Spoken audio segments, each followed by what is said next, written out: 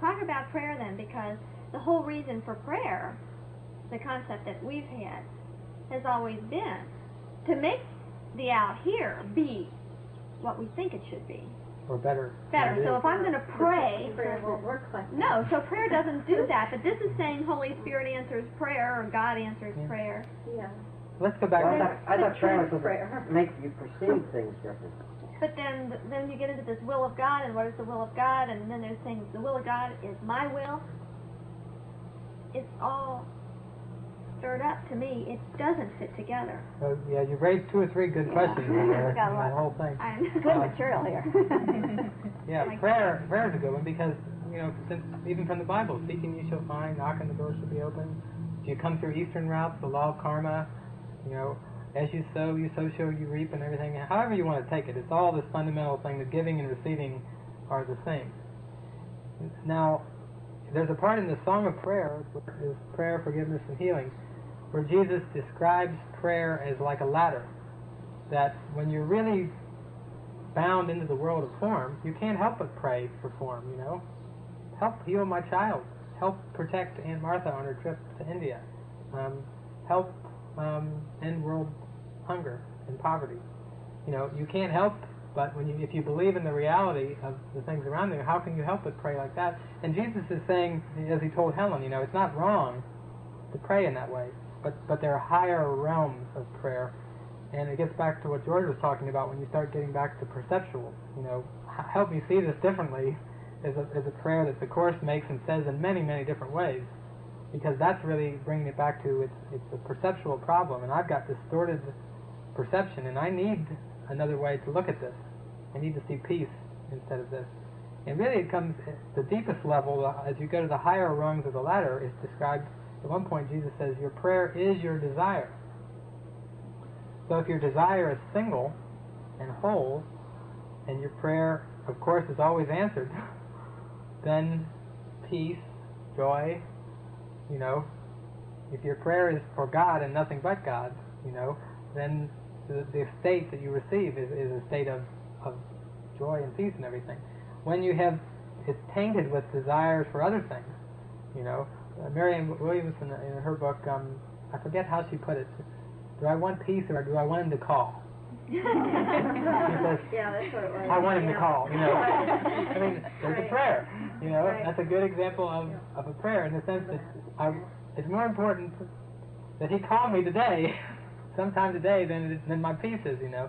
And so you can start to get at those levels of desire, how important it is to get in touch with our unconscious beliefs and to really start to see what the ego's beliefs are and what its purpose is, and then to say, hey, I'm not going to keep plugging this appliance in. I'm not going to keep following this ego because I want peace. I don't want this pain and misery and that happiness. So that kind of addresses that idea of prayer.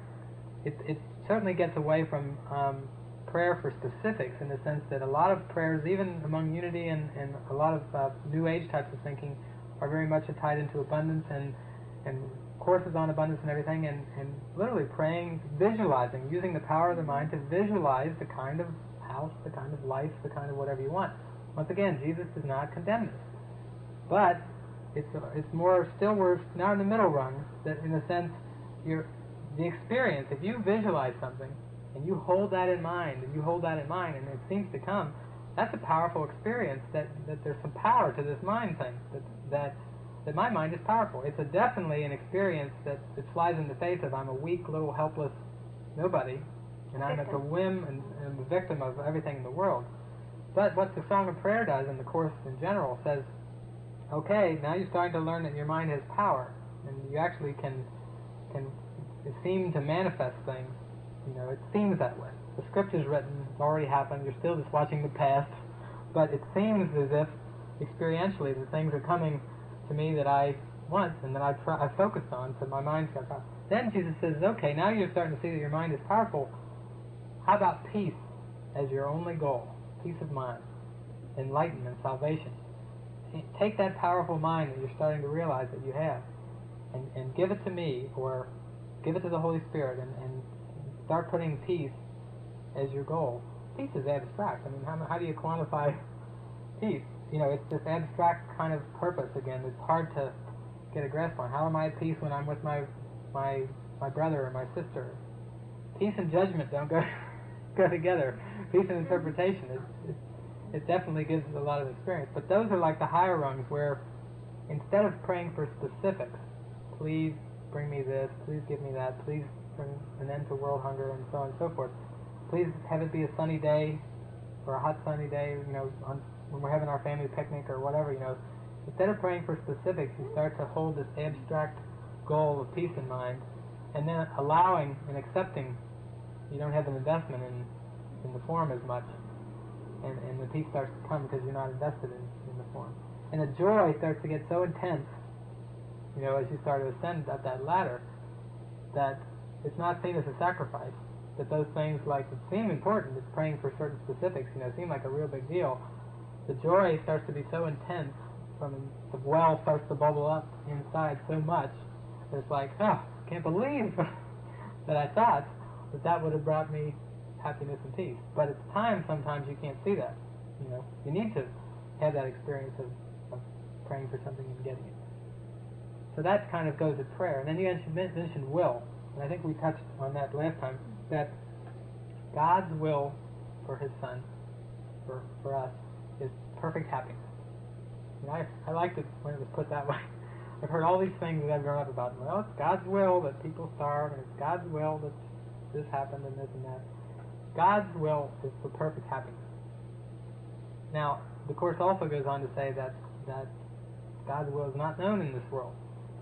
That this world was made to cover over and to make up a will, an alien will, which is the ego, apart from God's will, which is where all pain and grief and misery come in.